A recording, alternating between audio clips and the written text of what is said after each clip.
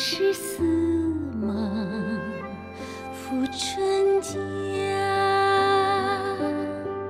春江月夜50里，四时不见醉人庄。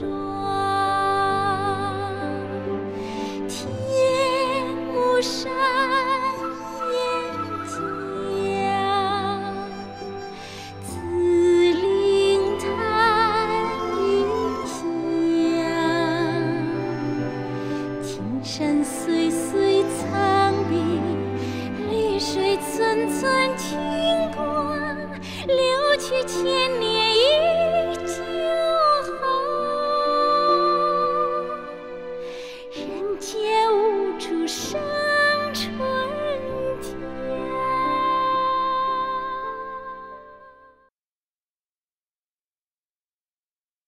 我以前是看错你了，对吗？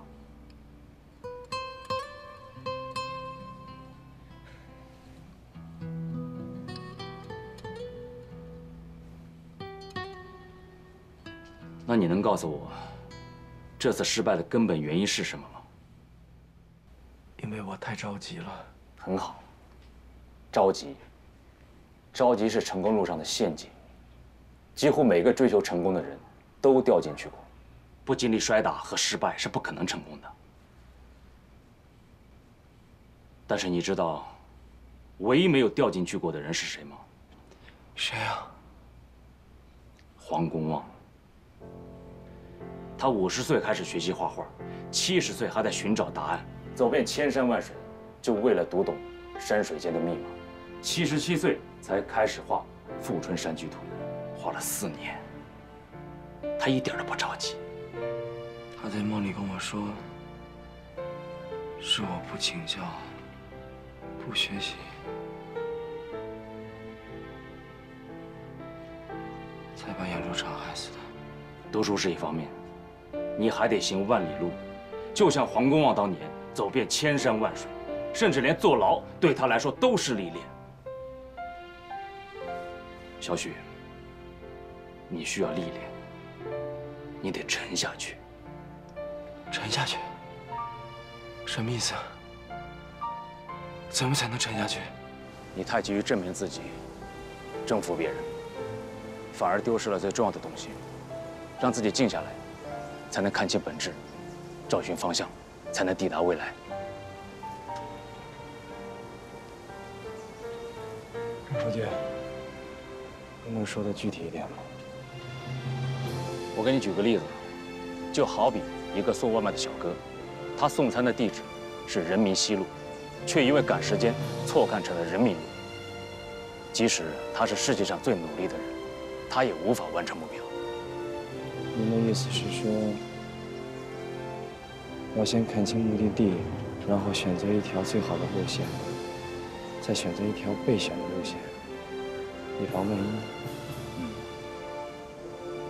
出发之前的这些思考，也是沉下来的一部分。我们观察芸芸众生的生活，来反思自己，那也是沉下来的一部分。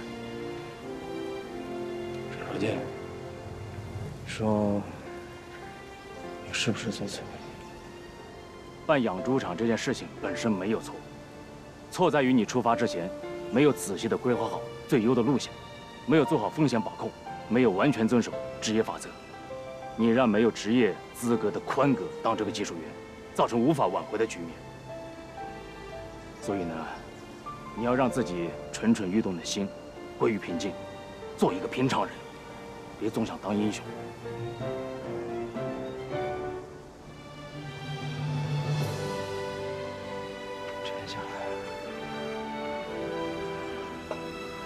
沉下来。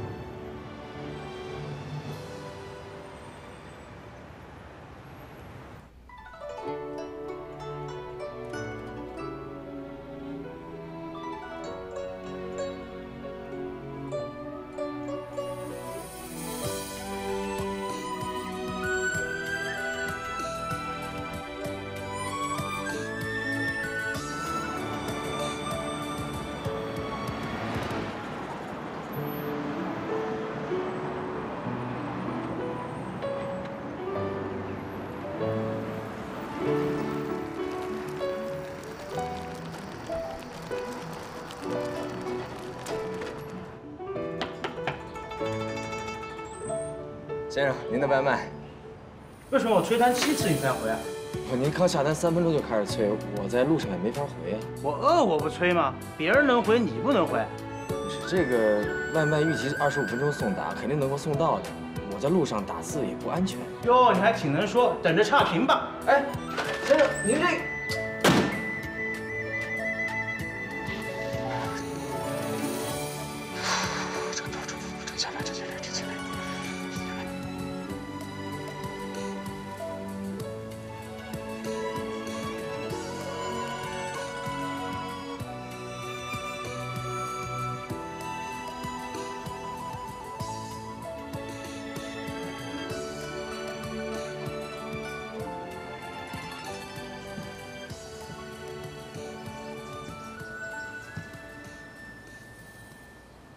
您怎么知道这片区域是我管啊？你忘了，老子是侦察兵出身。呵呵，早就看出来是我了。嗯。坐。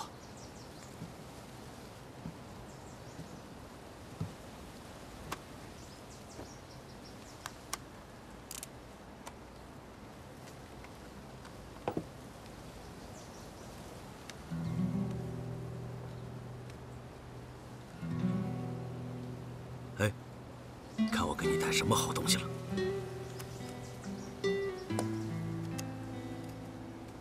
你妈给你炖的牛肉、鸡汤，小山跟小西的彩虹豆腐。哎，豆腐没碎啊。小山的御书神器做好了？什么神器啊？哎，先别接单了，一起吃个午饭，好吗？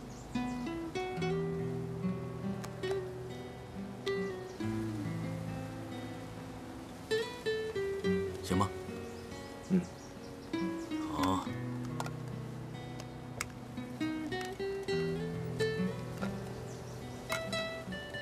怎么样啊？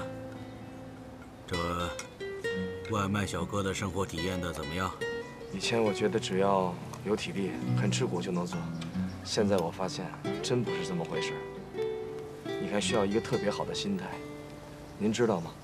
我一天最多接过5个差评。 都是那些蛮不讲理的客户。哼，这呀，你是看别人挑担子不吃力。不过也没关系啊，遇到那些蛮不讲理的人越多，你就能越有一个好心态，磨练我的抗压能力，挺好的。好，快趁热吃吧。啊，快趁热吃吧。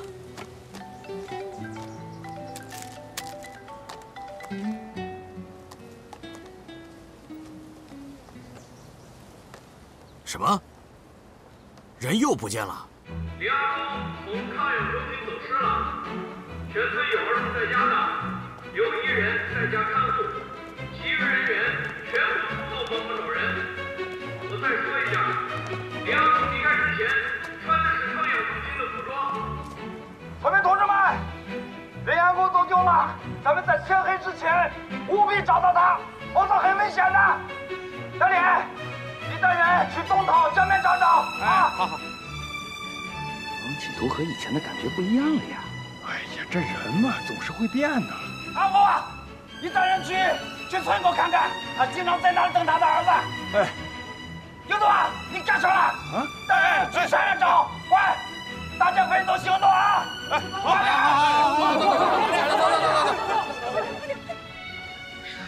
我们来养猪场干嘛呀？ 阿公最疼我哥了，他肯定会到这儿来。那小飞都不在这儿了呀！阿公这不是记性不好吗？小富，猪为娘来了，小富啊！哎，小富啊，小富啊！阿公，跑这儿来了呀，阿公！起来！啊，小富啊，猪为娘来了，你可得注意了，要不然你们家房子就全没了。阿公，小富知道了，你看，都搬走了，对，没有了，都搬走了。啊！ 咱们走啊！啊，咱们走啊！阿公没事了啊！哎呀，好了好了啊，没事了。院长，阿公我们找到了，哎，往回走了去，放心吧啊。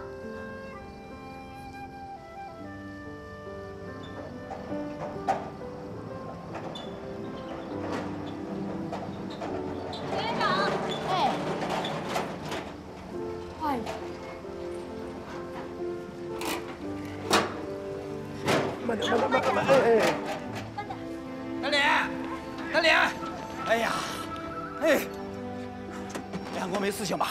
啊？哎呀，没事没事。哎，还好。小谢、小三啊，呀，你们真是立了大功了。应该的。领导，我饿。那个吃了没有啊？阿公啊，饭都给你留好了，走，我们吃饭去。吃饭去。进屋吃饭，进屋吃饭啊！阿公走，我们吃饭去了，阿公，我们吃饭去啊！来，进屋吃饭了啊！哎，主任，这怎么回事啊？上次体检就确诊了，他患有阿尔兹海默症，可是我没想到他发展的那么快呀。不是，怎么着？就是老年痴呆。前几天早上他起来，刷完牙又说天色暗了，要上床睡觉。哎，这种病在我们这里还有其他老人吗？有，富春山居有一个老太也有这样的症状。不行啊，这种事情不能再发生了啊！如果万一出了事，富春山居树，你猜会怎么样啊？会完蛋的呀！是会完蛋。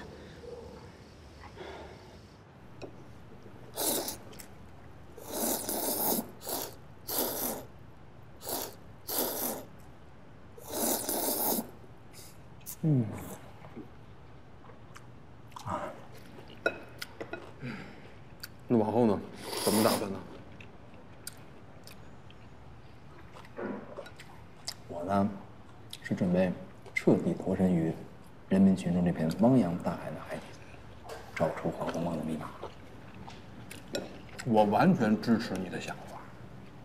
作为好兄弟，我要跟你一起下阵。干！哪有干面的呀？缺乏仪式感。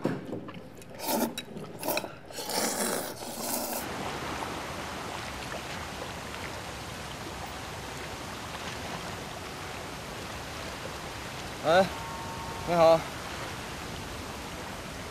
差不多还有10分钟吧。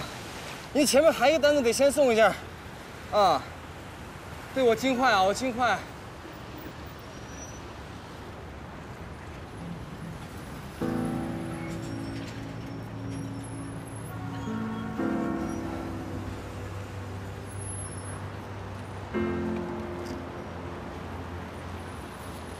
哎，你怎么了？疼？没事吧？哎，慢点，慢点。喂，您的外卖，我现在在医院呢，送个病人。我没骗你，我现在给您送过来啊。这款手环是针对老年人设计的，可以实时监测老人身体的各种体征指标，还可以实时跟踪老人的位置，还可以设置固定区域。只要老人走出这个区域，系统就会报警。杨经理啊，这个功能啊，就是我们想要的。这个手环我们能用吗？当然可以，而且我们的系统还为工作人员设计了工作手环，如果离岗超时，系统也会报警。现在是大数据时代，要用数据管理才能降低管理成本，提高效率。哎呀，真是太先进了！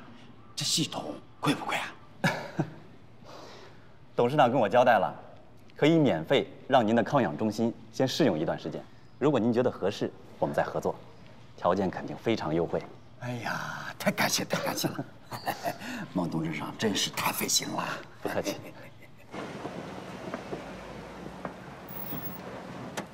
小西、林一，彩虹豆腐的运输问题我解决了。真的？啊？怎么解决的？林一，您看。真的没了！妈，快来看！我这回啊，我开着车跑了100多公里，这什么事都没有。哎呀，真是个杰夫！这干嘛呢？大白天的。那个，我准备把这个专利的名字啊，起名叫做“四脚兽”。4脚兽，你真的讲4只脚？你这方法是怎么想出来的？当时阿爸去城里看我哥啊，就拿了一盒彩虹豆腐。他去城里有50公里，发现豆腐居然没有碎。小山和小西的彩虹豆腐，哎，豆腐没碎啊！你哥让我告诉你啊，那个彩虹豆腐拿过去一点都没碎，让你再琢磨琢磨。真的？来，给你看看阿爸做这个装置，看到了吧？哦，昨天阿爸就是把豆腐放在这里面的。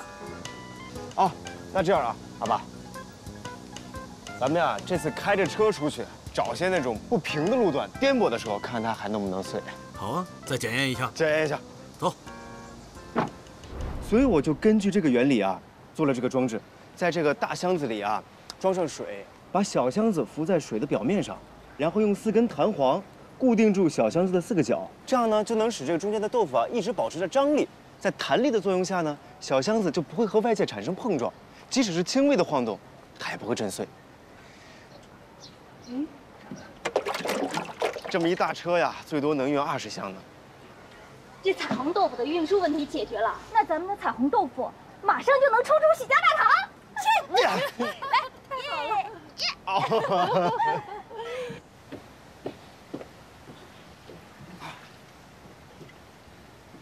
好嘞。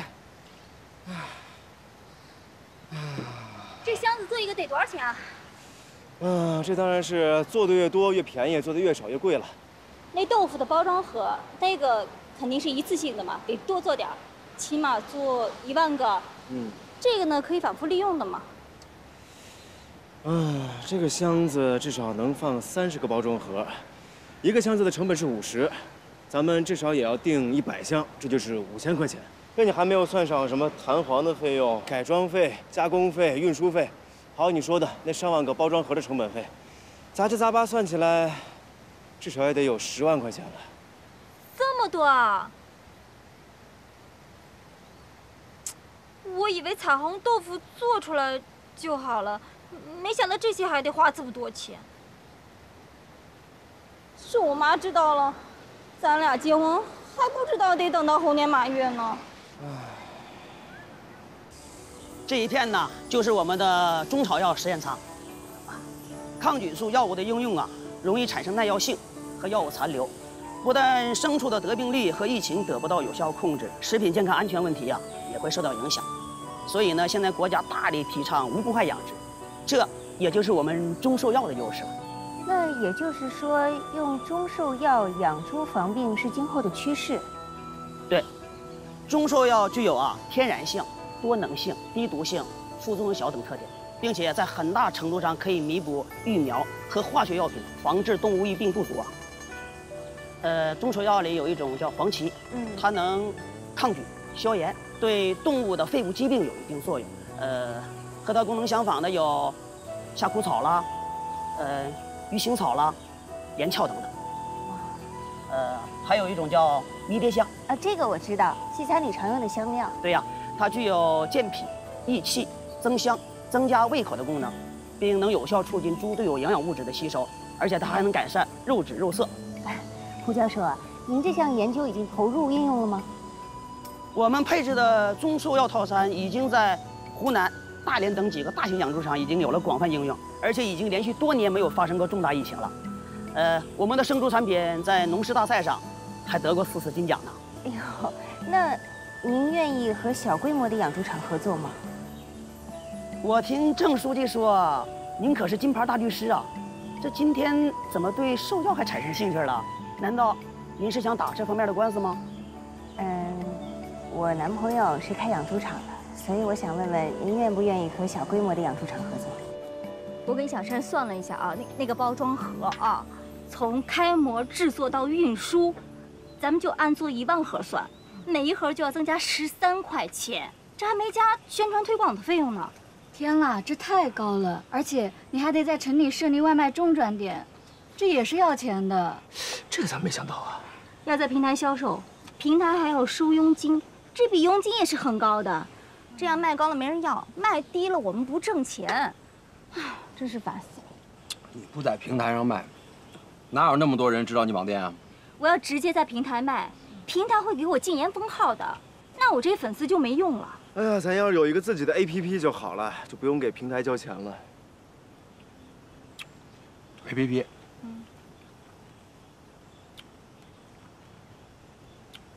这事儿我能搞定。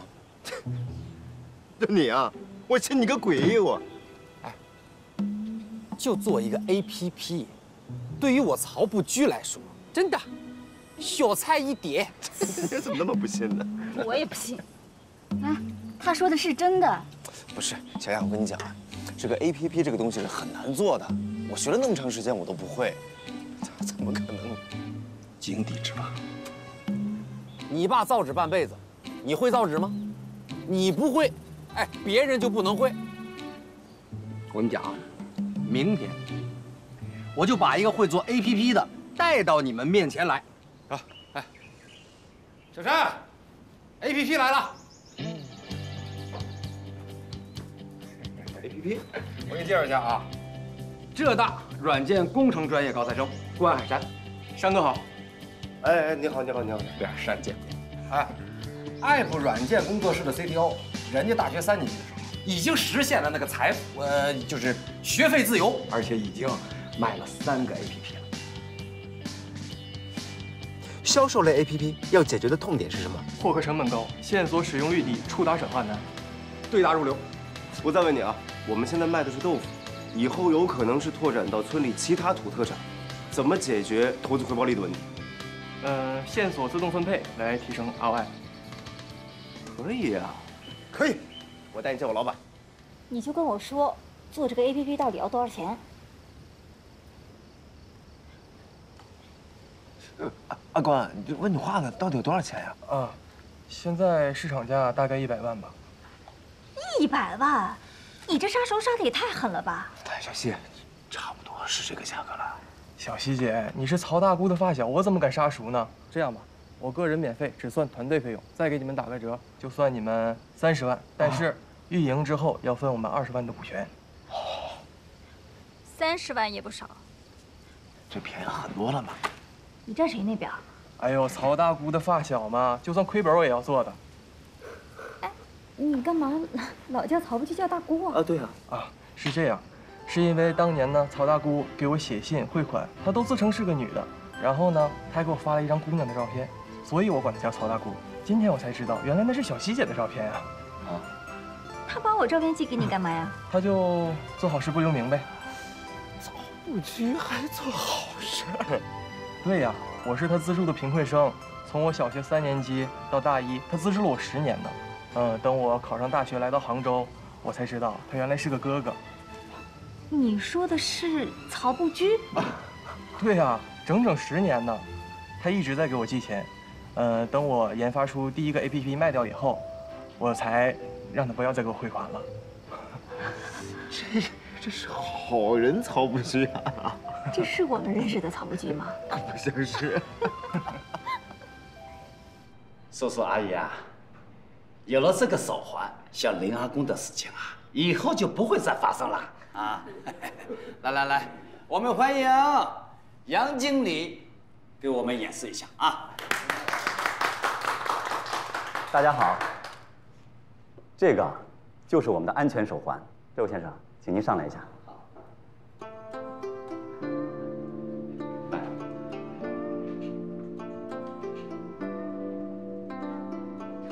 我们设定，会议室就是安全区域，他就是一名康养老人，请您走出会议室看看。好。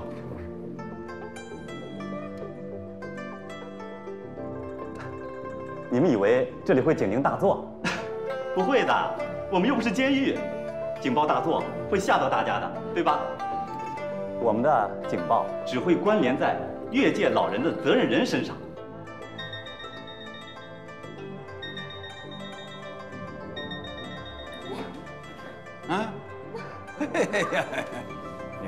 你看看，一旦老人越界，他的责任人就会收到警报，并且能够在终端，也就是我们的手机上，定位到老人的准确位置。也就是说呀，即便你们跑出浙江啊，我也会把你们抓回来的。爷爷奶奶们，我们的手环不仅仅能找人，它还是你们24小时的贴身小护士。要是你们摔倒了、突发心脏病了、脑溢血了，它都会在第一时间发出警报。它就是你们的健康卫士。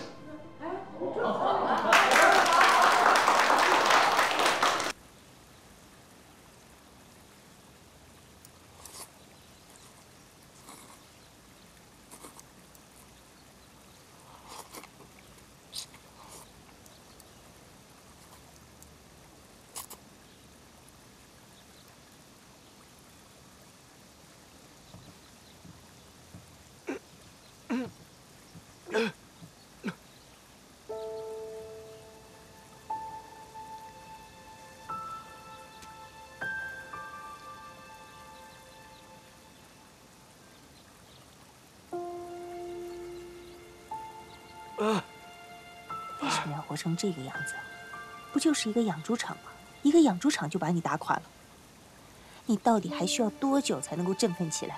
等我知道我自己是谁的时候。你就是许家富啊，就是那个不会游泳非要跳到江里去救人的笨蛋，是那个明明可以抱孟总大腿，非要跟他对着干，非要跟他作对的蠢货，是那个什么都不懂还要赌上所有身家和猪同吃同睡的死倔种。可是不管你做什么样的选择，不管别人怎么看你，我都认为你是对的。你比我们看的都要远。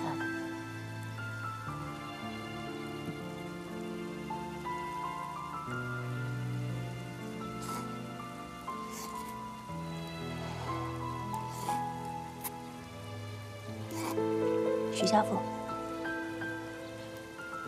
给你做人生规划不是我的责任，我只想告诉你，人这一生最厉害的，不是胡一把好牌，而是把一把烂牌打好。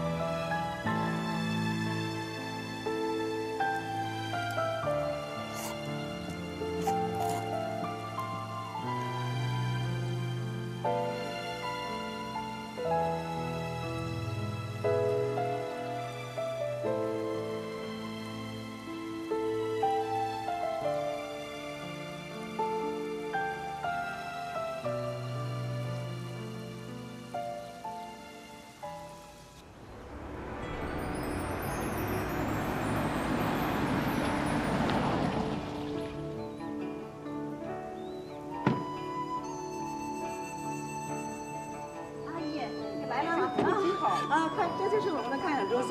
好，来，是吧？啊，看，我们康养中心在点评网上的分数已经达到4.8了。以前许家富当政的时候，从来没超过4.5。看看最新的一条评论：在富春山居图里养老，在智能科技中延年，戴着科技手环的老人最潮酷。嗯，看，还有这样讲话的啊！还有一条评论。许家大塘村，康养第一村。我告诉你啊，这个做事啊，要么不做，要么就做最好。那当然，说哪像那许家富啊，进口也花花肠的。这4.8分，是老人孩子全村人给您投的票啊。是吧？说，这都是您的红政绩。哎呦，哎，告诉你干了，只要心里边想着百姓。就没有做不好的工作啊！你得学着点学着点啊！好。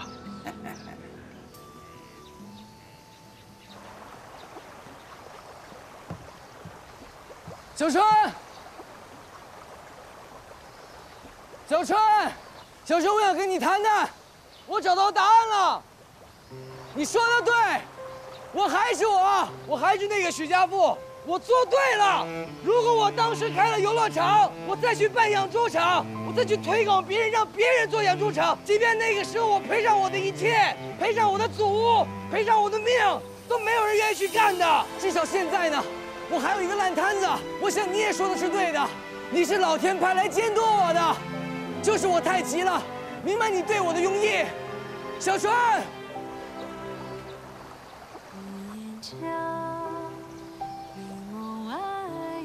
小春，我重生了，我还是那个我，我还是许家富，我要回去收拾我的烂摊子了。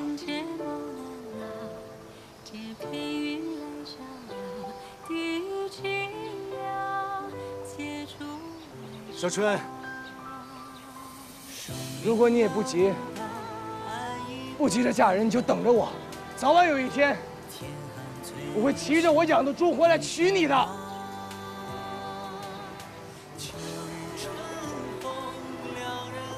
孩子，回家吧，你父母在你祖屋等你呢。祖屋？那房子挺漂亮的，赶紧回去看看吧。小春。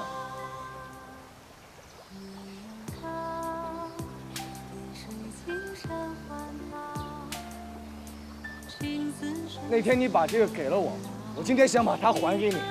如果可以，我希望你可以一辈子留着它。早晚有一天，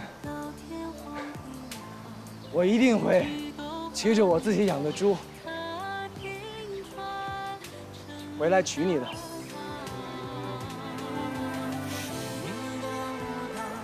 洪叔叔、沈阿姨，谢谢你们。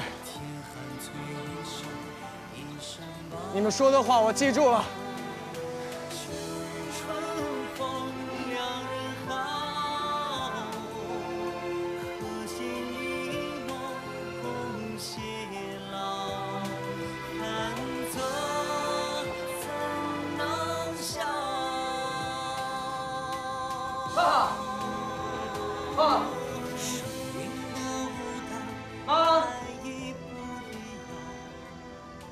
小善，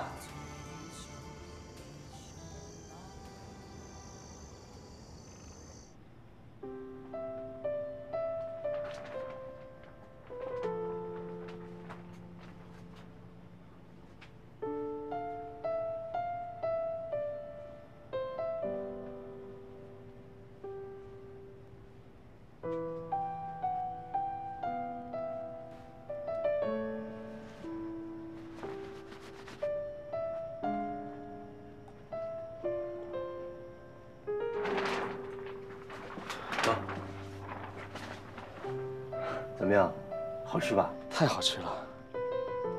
怎么回事啊？当时你养猪场出事儿的时候啊，这些黄瓜都死了，春姐也特别伤心，说这些黄瓜是你们一起种的，还跟我说呀，要是这种地就像我的无人民宿就好了，即使没人看着，这黄瓜也不会死。哎，哥，还有个好消息你还不知道呢吧？咱家的祖屋已经被春姐要回来了。 什么？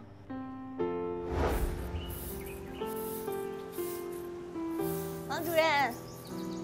哎，穆律师啊，哎呀，稀客呀！打扫卫生呢。啊。哎呀，这个院子被你收拾得真漂亮。不过呢，它毕竟是别人的祖屋。你看，你跟许厂长这么多年的交情，我劝你啊。 还是把这个房子还给他。你可以去看看，这个抵押合同上写的很清楚。穆律师啊，说实话，我早就盼着他们家有人来要这个房子了。哎，你来的正好。对了，钥匙搁在这儿。啊，回头啊，告诉那个老绝驴，别在城里住了，回来住得踏实。 啊，行，你在这待一会儿啊，我走了。啊，穆律师啊，这个宅子呀，是我们村最好的风水啊。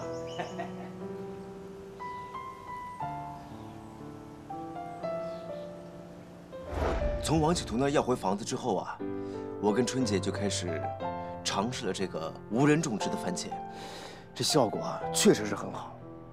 系统可以随时监控到每一颗番茄的每一项数据，空气的湿度、温度，都能随时进行调整，特别省心，真方便。有了它，顺伯母娘就不必那么累了。嗨，那前提是他们得学会用智能手机。是啊，而且最关键的一点啊，在系统的监测下，这些番茄根本就不会生病虫害。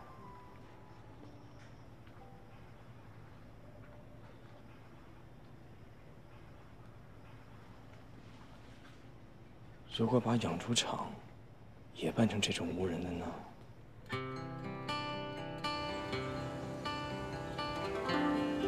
郑书记，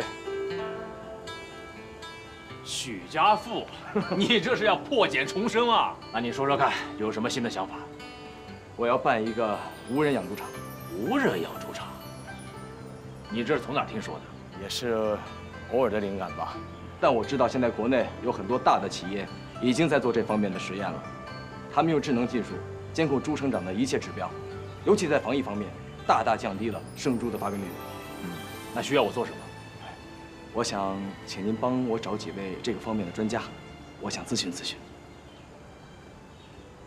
他们给我介绍这个赵博士啊，搞这个智能养猪系统研发已经有3年多时间了，真是瞌睡送枕头啊！赵博士发明了一个智能耳标，能确定每头猪的位置、行为和状态。太实用了，这能消除在盘存和转卷过程中的手工错误和遗漏啊。这个系统本来已经进入了实测阶段，就是因为出现了大量的猪瘟事件，所以实测被耽搁了。太好了，我的猪场大门是打开的。走。赵博士，赵博士，这位就是我跟您介绍的许家富。赵博士您好，我就开门见山了，我想办一个小型的养猪场，想与您的智能无人养猪系统来合作。好啊，来坐。啊，你呀，太有眼光了。坚持小型化养猪场，这个方向是绝对正确的，因为防治疾病，小型化养猪是最有效的方法。当然了，再加上我的智能化养殖系统，那就是如猪添翼啊！是，如猪添翼，如猪添翼。你现在年出栏率是多少？仔猪、母猪、肥育猪？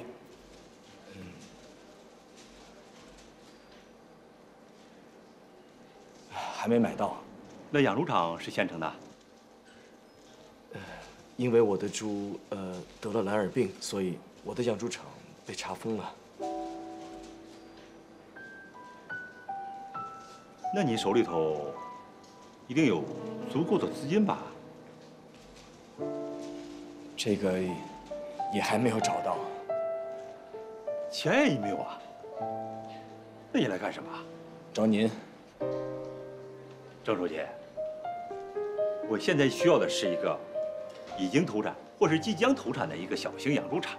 你带来这个家伙什么都没有，是白拾吗？赵博士，这不是想来找你一起商量商量吗？赵博士，您就说我需要准备多少钱，您才答应与我合作？年出栏2000头猪，外加我的系统安置费400万。行，钱的事我来想办法。您能不能先让我看看系统啊？哎，看什么看？找到钱再看。走，赵博士，赵博士，看什么看？看，走，赵博士。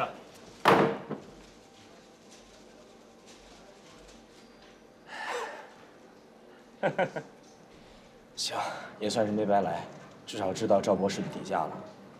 不过2000头有点多，我先按照1000头筹备吧。先找钱，钱找到了，我相信他会答应的。家父，我带你花园去。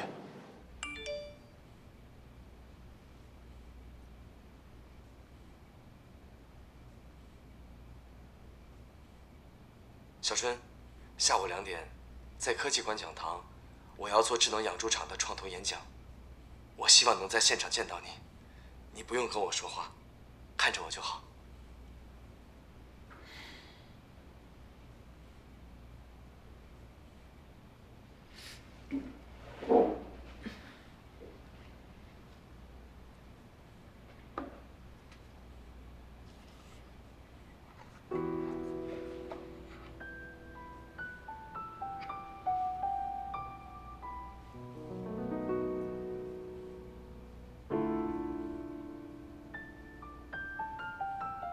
非常感谢各位到场支持临江街道智能养猪场创投项目的各位企业家、金融界领导以及各位媒体朋友。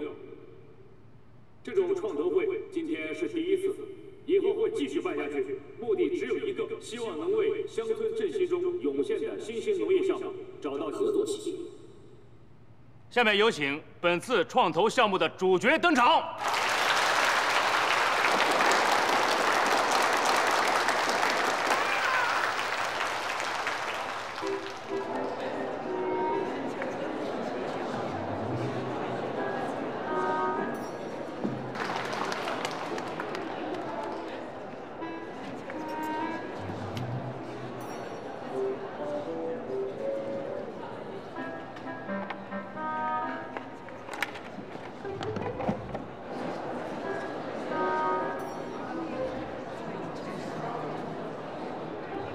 大家安静。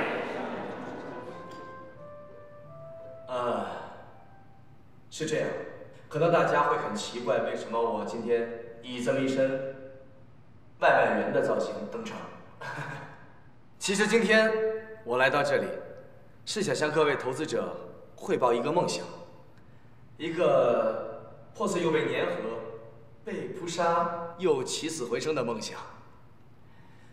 我要重启富春山居养猪场，它将是一个智能化、无人的养猪场。可能在座的各位觉得，哎，养猪场嘛，概念老，又是传统市场，而且台上的这个人还曾经失败过。更有人会觉得，也许现在还没走，没有离场，都是因为郑书记的面子。咱们国家呢，现在正在大力的发展乡村战略，建设乡村，振兴乡村，就是因为看到三农问题如果再得不到解决，就要出大事了。可是如何解决三农问题呢？就是要让农民看到，搞农业是可以赚钱的。从乡村振兴的战略中，我看到了农民挣钱的希望。可当我决定投身其中，为之去奋斗的时候，我却遇到了困难。即便所有的软硬件设施、场地、团队、政策都有，但是没钱，就意味着一切都等于零。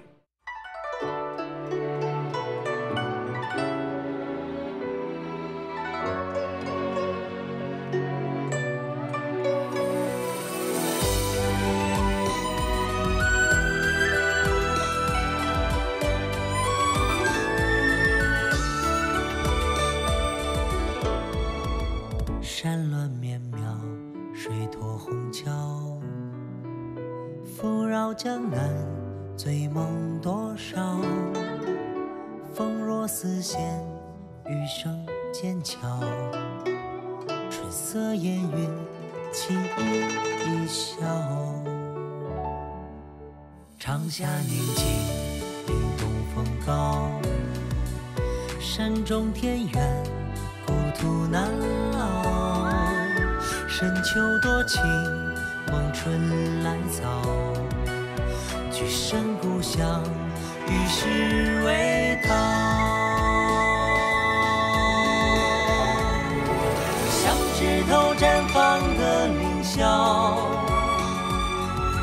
天龙间千年酒一泡。绿水青山，何须寂寥？祖先的风度可以笑傲。借一点嗜好，绘出壮美好明朝。嘿，像枝头绽放的凌霄，天龙间千年酒一泡。绿水青山，何须寂寥？祖先的风度可以笑傲。